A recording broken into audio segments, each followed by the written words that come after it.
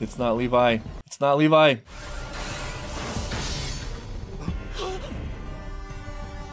I remember when they were in training, and they were all like, why are we learning hand-to-hand combat? And I was like, yeah, they'll probably fight human enemies at some point.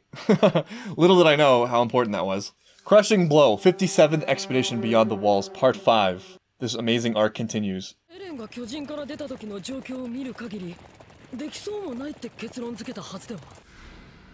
Maybe Eren just hasn't learned how to do it yet. He's sort of an amateur Titan. Yeah, she has advanced skills. Right.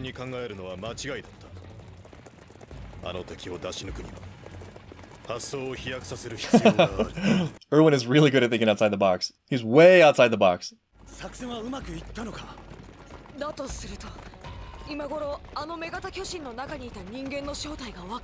You poor kids, so full of hope.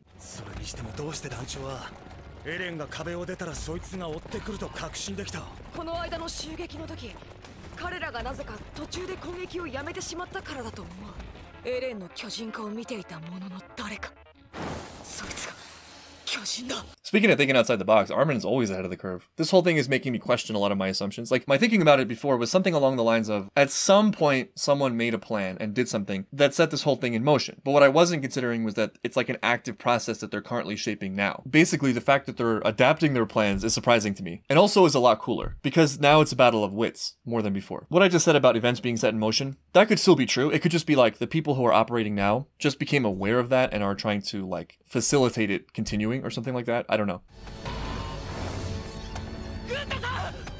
Man, Gunther. I get the feeling that Eren is not really the one in danger, though.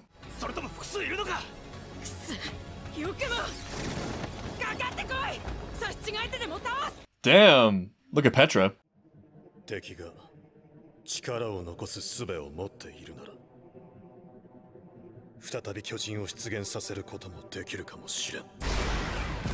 Yeah, we don't know what the limits are. Wow. And it starts all over again after all that. That's insane.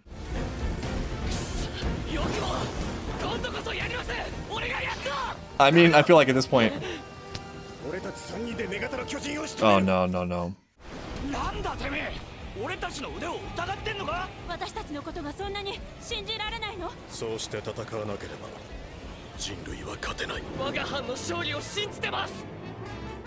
It's a huge change for Eren in these episodes. He's so different.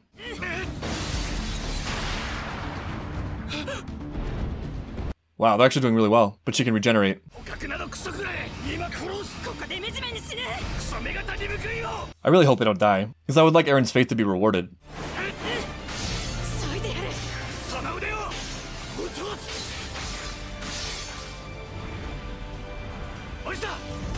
That is really smart. Now they can go for the neck. But also it has armor. Yeah.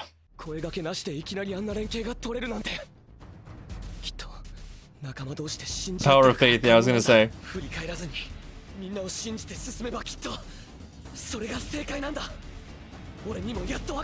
That's especially nice to see for Eren just because he's been carrying the weight of the world on his shoulders this whole time. I had that thought back when he was carrying the giant boulder. He looked like Atlas. And this is a really critical moment, right? Because now he's actually placing his faith in people. But he's naturally wary of that because he's just been let down. Or he feels let down by the whole world. So I feel like in those moments you're extra vulnerable because you're sort of looking for it to fail, right? Like you're looking for things to validate your own worldview. So the three of them coming through like that is awesome. I like this arc for Eren. I think it does really important things for his character. He's changing a lot, but it feels deserved, right? Like it's not like he just decides, hey, you know what? I should have more faith in the world. The other people earn his trust. And like for me as a viewer, I feel like they deserve it. Like the leadership and the soldiers, they're awesome.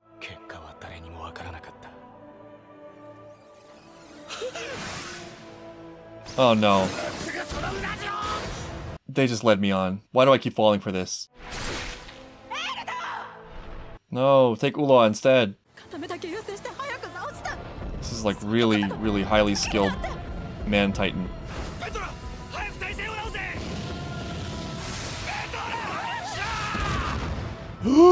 No! Petra? Armor.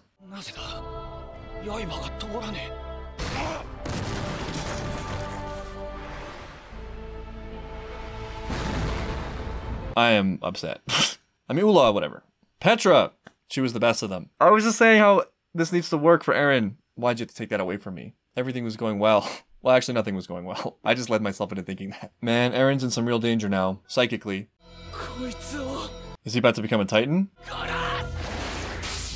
Yeah, wow, this should be crazy. Titan on Titan battle. But he's not as good. He's not ready for this.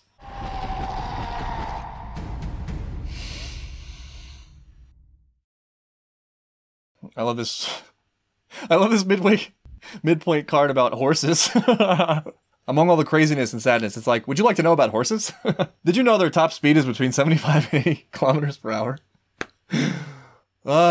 Thank you for the trivia, Attack on Titan. I appreciate it. And thank you for killing everyone I love. Oh. Yeah, you're no match. Not even close. But what he lacks in skill, he makes up for in rage. But it's unclear what her objective is, so it might not even be hurting Eren. I mean, she might not even be able to fight back. I don't know.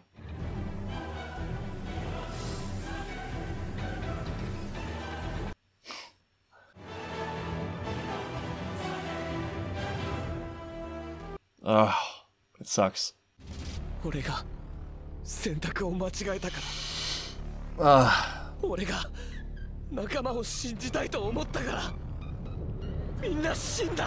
Yeah, he's internalizing it the way I thought he would.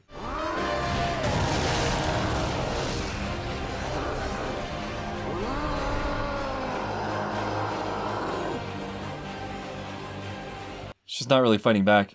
This is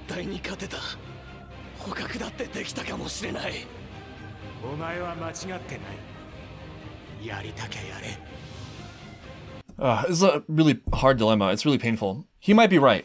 You know, maybe you could have done something. But like Armin was saying last episode, that's sort of not the point. Everything is clear in hindsight. Things could have gone any number of ways. And as Levi said, you can't predict the future. Like anything can happen. You don't know. So I think the judgment of like what was right or wrong in cases like this where there's total chaos is like, well, what did you believe in and what did you stick to? This is going to sound weird and maybe counterintuitive, but I think that you can do the right thing and still have things turn out wrong. It doesn't mean it wasn't the right thing. Placing his trust in people who cared about him and people who are experts at this was not necessarily a mistake, you know, because he was operating from a place that actually I think is a good place to operate from. It's just that they have an enemy who doesn't have any scruples. And so they lost logistically, but I don't think that means that his faith was wrong. I don't think that he made any mistake in that way. I think that long term, the way that they're operating in terms of having trust in each other and like not blind trust, but trust based on their accurate, in my opinion, assessments of each other is gonna get them farther than if it just evolves into like every man for himself or it's all my responsibility or things like that. They were all heroic and they died nobly and unselfishly. It's just that things happen, like things go wrong all the time. That's just like part of life. So in my opinion, the principles matter more than the result in this situation. Although it's easy for me to say as an observer because I'm not like getting smushed into a tree. Your choice didn't kill everyone, the Titan did. You didn't kill anybody. Right. I mean, it's 100% this Titan's fault.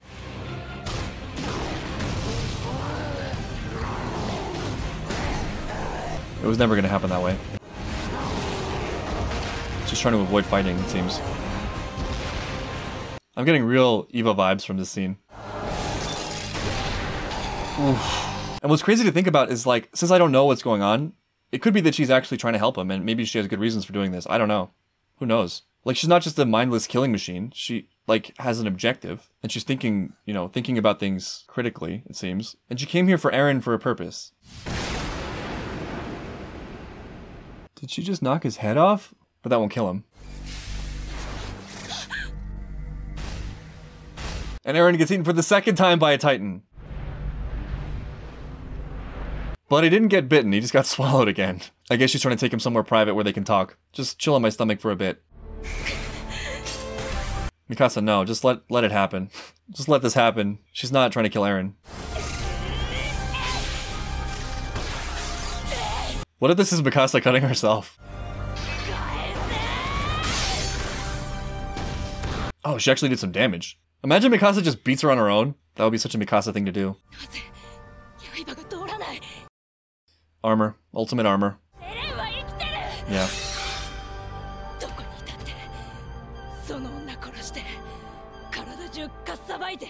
Is she steaming? Is that from her or from like the residue?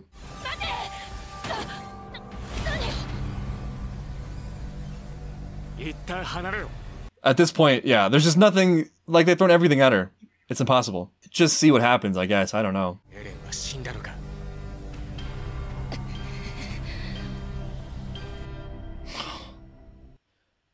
Oh my god, this arc is so much fun.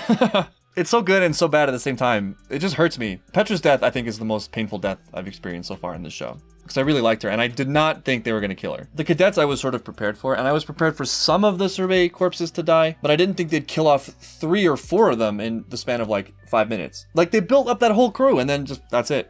Gone. Petra was such a sweet character. Ulaw was not, but I also feel bad about his death. Because, like, what does it matter? You know, his pettiness, him trying to be like Levi. It just makes it all the more tragic that he wanted to be a hero. I'm envisioning like character arcs for Ulaw, like he's going to become more reserved, he's going to become more of a team player, he's going to have more assists as opposed to kills, but that is not in the picture. That's not in the agenda for this show. Ulaw's just out, as is like, how many of the survey corps are even alive at this point? 50%? This has got to be the worst expedition in a long time, if not ever. But through the pain is like gripping entertainment. Like, it's just so much fun. This felt like one of the shortest episodes I've watched, just because there's just so many things happening at the same time. This is gonna sound crazy, but I get a feeling of like sweetness from the Titan. Even though she's killing characters that I like and wrecking my heart, there was like a little bit of tenderness for Eren. It's gotta be Mikasa. It's gotta be Mikasa, right? It has to be Mikasa. Who else could it be? Who else loves Eren like Mikasa loves Eren? Another Eren, maybe. Eren loves himself some Eren. One great feeling these episodes convey is just like a total loss of control. We respect Erwin. We know what he can do. He had this great plan. It almost worked, but things fall apart. It's pretty clear anyway that she's not going to hurt Eren. She wants him for something. So all those lives lost were not that helpful. And there's no point sending more good after bad. Just take them. But as frustrating as this is, that's it for now. I'll see you guys next time for what I'm sure will be a wonderful, optimistic, and happy episode 22.